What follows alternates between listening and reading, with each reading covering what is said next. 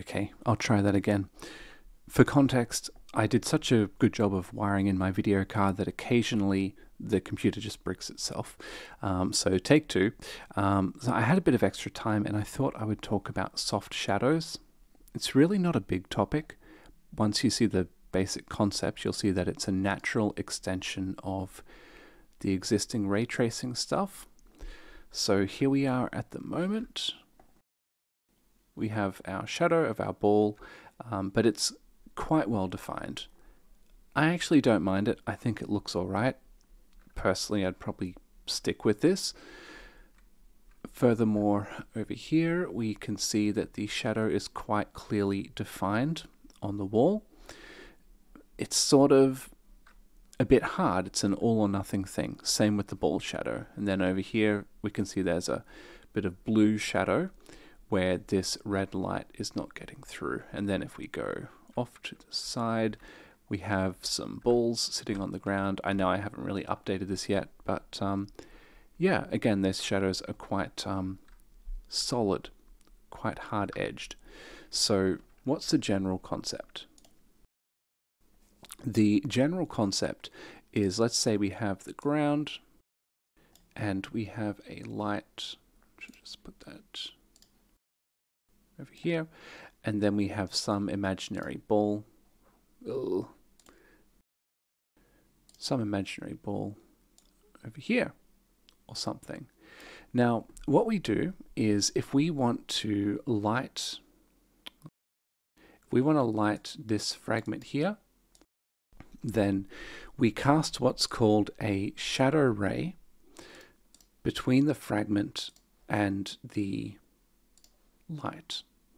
And we say, we know where the light is, so we cast in the direction of the light, and then we trace through the scene, and we find the nearest hit, and it turns out the nearest hit is on this ball here.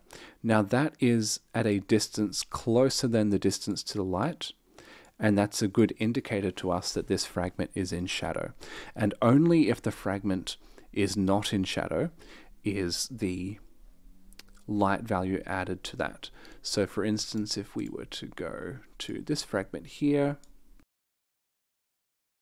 and then cast a light ray, a shadow ray to the light, that's the distance, and it's not impeded by anything else. Nothing's blocking it. So the distance to the light is what we expect, and then we can light that fragment there. Now, the concept of something being partially in shadow, or a soft shadow, if we were to cast like what, out here and out here, these regions should more or less be in shadow. But then as we get to the boundaries, they won't be completely in shadow. Or sorry, maybe this will be completely in shadow, but somewhere here might be partially in shadow. Let me give an example.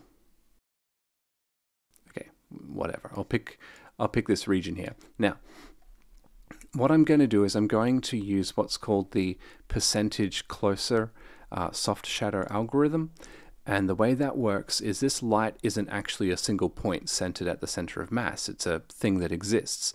So I imagine that I have a bunch of random points, a bunch of random offsets from that center, and I trace to each of those. So I trace to this one here, and that's fine, that's not impeded. I trace to this one here, that's fine, that's not impeded. I trace to this one here. Looks like that one, yeah, it looks like that one's just blocked by the edge here. And then I trace to this part here, and this bit is definitely blocked by the sphere. So I cast 4 shadow rays, and 2 of them successfully hit the light, and 2 of them were blocked. And so I will add 50% of the light value to that fragment. Yeah, and that's basically how it works. And the side effect of this is that we'll have a shadow, but then we'll also have some softer edges to the shadow. So let's implement that.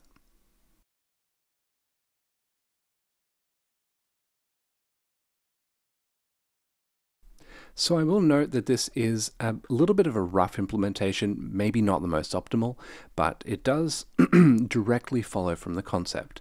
So what we could do, actually, let me try to improve this on the fly. So I'll just go to the ray tracer shader, and all of this work is going to be in the shader, by the way. And I'll just go down and define some constants. First of all, I'm going to define an offset margin, and then I'm going to define an array of positions, and these are just based on the offset. So these are a bunch of 8 offset positions from the center, and we can vary this parameter and the set of offsets will change. That was bothering me. Okay, so then we'll go down. I think there's a function called light fragment down here. So here is the light fragment function. The first thing we do is set up the ambient color, and then we will keep looking through the lights. But remember, for each light we want to do this 8 times basically. So let's loop through here. We'll go for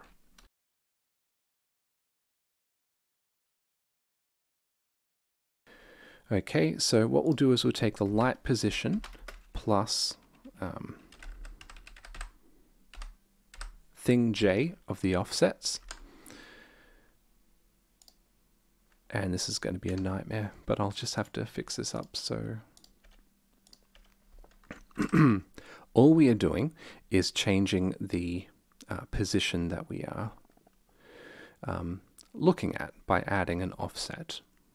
But everything else, this is just for pure accuracy. There are some optimizations where we shoot one ray first to see if we just hit the center of the light and then test the other points, but that won't quite make it accurate.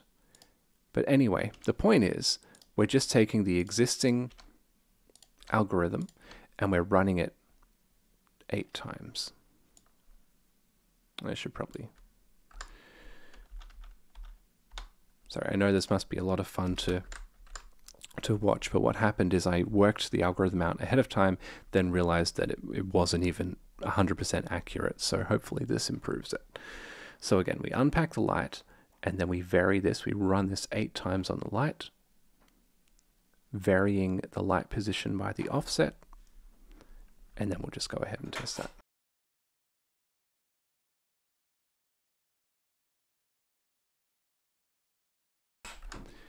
All right, cool. Oh, so there we have it. Now, the only other thing we need to do is we're not going to add the full amount of light. We're going to add 1/8 of the light amount. So I'll see how this goes. Honestly, this is going to be a little heavy on the performance, but it might look better. Let's see. So again, I know I keep re-stepping through this, but it's the same lighting algorithm that we did before. We're just running the algorithm 8 times, varying the position, and then adding 1/8 of the light color. So let's give this a shot.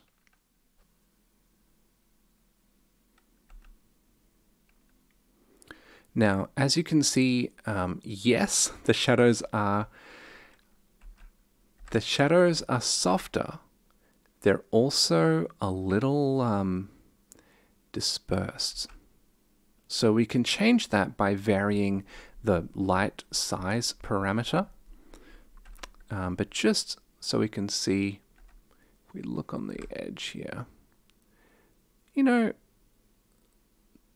these shadows are not too bad. It's sort of a subtle effect, but I'll put the original next to this, and we can see that although the performance has dropped quite a bit, the shadows are considerably softer. There is still a little bit of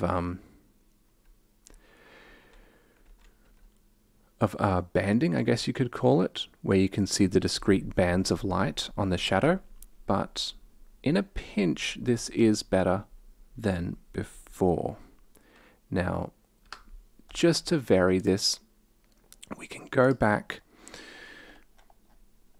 to the start and just reduce that light size a little bit, and that should hopefully reduce some of the dispersion on the sphere.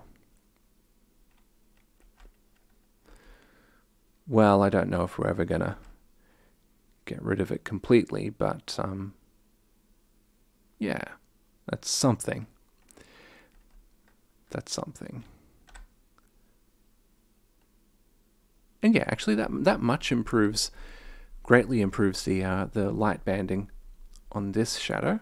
And if we go over to the other section,